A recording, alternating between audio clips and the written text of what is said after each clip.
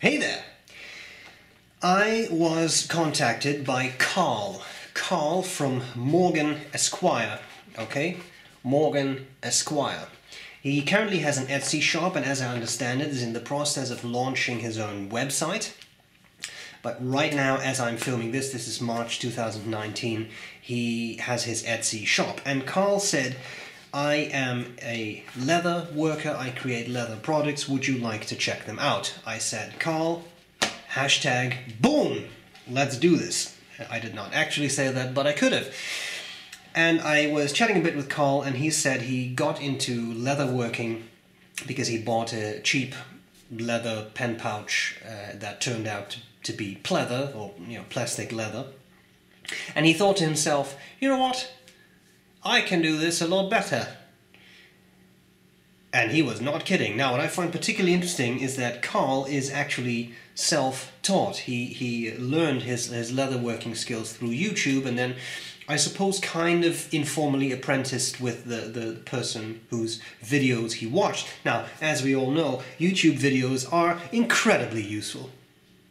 So I can see how one could learn some stuff through YouTube, but I think often to really learn a skill you may have to proceed a little bit beyond that, beyond the videos, and clearly Carl did that by sort of apprenticing, and again that's very informal, that's my term, not his, but apprenticing to this person whose videos he watched, and I think the end result is very, very nice. Now, what I found particularly nice to read is that Carl's maternal great-grandfather,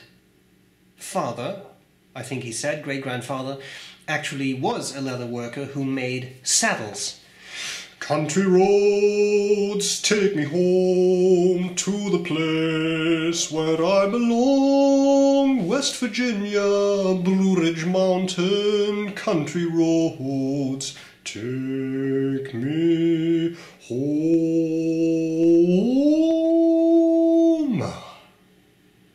That's the association I have with saddle makers, but he's actually in the UK, not in West Virginia. Having said that, I am going to review 3 of his products here. That is what he calls the Morganizer, which I think is a fantastic pun, actually, sort of an organizer company called Morgan Esquire. Morganizer makes sense, plus 2 pen cases, because he also does pen cases. Clearly, I thought of you all because I think this will be of interest to many pen users. Pen case and a notebook cover, that's his Morganizer. So let's not waste any more time, let's get this show on the road, and I do expect people to take my song from just now, somehow manipulate that and create something else out of that. Hashtag sbrebrown, please tag me in Instagram or whatever, and hallelujah. Let's get started. Okay, so let's look at Carl's products. The biggest product, with the largest number of features, is the Morganizer, which barely fits in my camera's angle, the view, so I have to fiddle around a little bit with this. I have stuffed 2 notebooks into it, and it has these, neither of these were completely adequate notebooks, so you have to bear with me. So what do we have? We have beautiful leather. I really, really like this color. It's a very nice warm brown. This is what I personally think of when I think of a horse's saddle. The only problem is I don't know anything about horses, and I've been on a horse once in my life, so I may be completely off, but this is my association with a horse's saddle.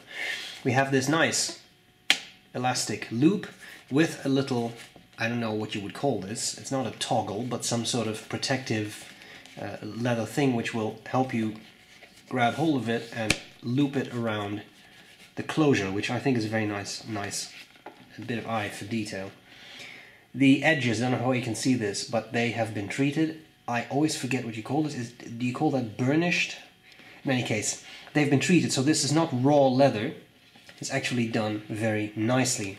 Then here in the back, you have this elastic loop coming out of it, and you see another loop here and there. I'll come back to those.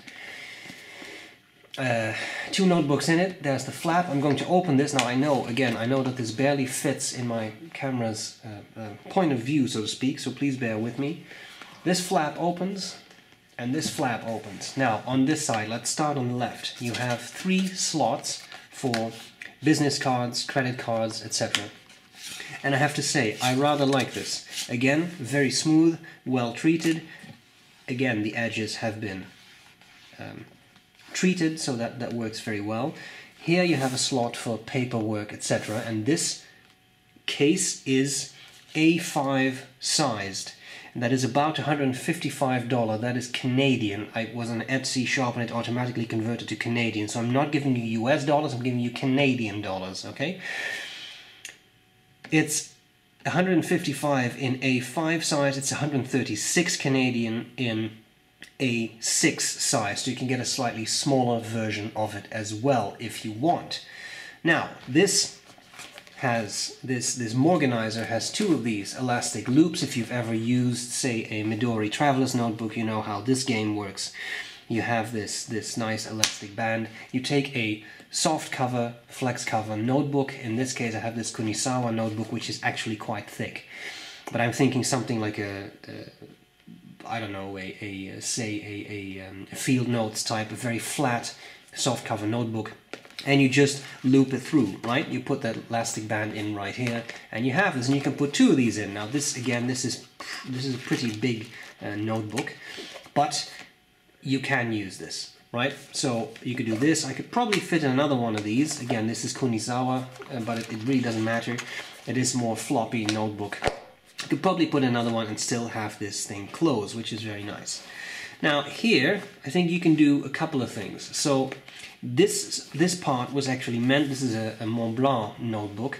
This part, this side was actually meant to be used with a hardback notebook. I'm thinking of something like a Rhodia notebook or a Leuchtturm 1917 notebook, right? Which have hardbacks and which you can, you take the back cover and you just slip it under this piece of leather, and then you can use this, open it up and write on it, right? Now, of course, depending on how thick these notebooks are, you may not be able to open this notebook very conveniently. In this case, you see it works very well, right? These are about the same thickness, but once you get to the end of your hardback notebook, you may start to deal with this drop off a little bit. Another thing, of course, you could do is forego this altogether. Do not put this notebook in, and I'll have to fiddle, there we go. It's always WYSIWYG, right? What you see is what you get here. There is no editing or whatever, so I do this on the spot. You could, of course, put a secondary notebook in here. Oh, I'm destroying this very nice, very expensive Mont Blanc notebook. There you go. Now you have two of these notebooks in here, and you could leave this slot open to put in more paperwork or what have you, right? And this could also work. Now you can open this, you can open this, and that's it. And this is Aziza's, and it's very expensive, so I'm going to take this out and I'm going to pretend like nothing ever happened. Please don't tell her. So there is that. Now, of course, with the one notebook removed, this becomes a little thinner, and you can close this, and it's, of course, also lighter because there's less paper in it. What do I like about this? What do I not like about this? I have to be fair. I'm very impressed by Carl's work. The leather is done very, very nicely. He uses a vegetable tanning process, which is, in his mind, superior. And one thing I really enjoyed is that he also said he hand stitches these using a traditional saddle stitch. Now, I particularly enjoyed how he described that. He said, it's time consuming, but there is no comparison.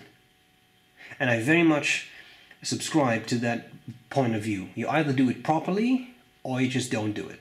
Right? And this is done properly. And you can feel that because this feels like a quality product. Everything feels solid. The corners are not sharp, they're nicely treated, the edges, the stitching is good.